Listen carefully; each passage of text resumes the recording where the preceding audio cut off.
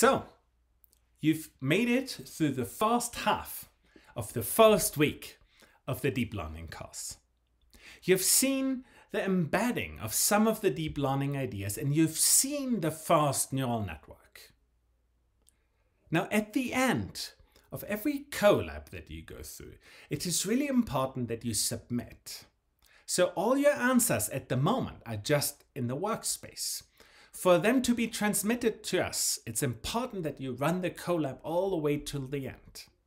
Make sure you always run it, otherwise it will seem to us that you did not participate in a given session.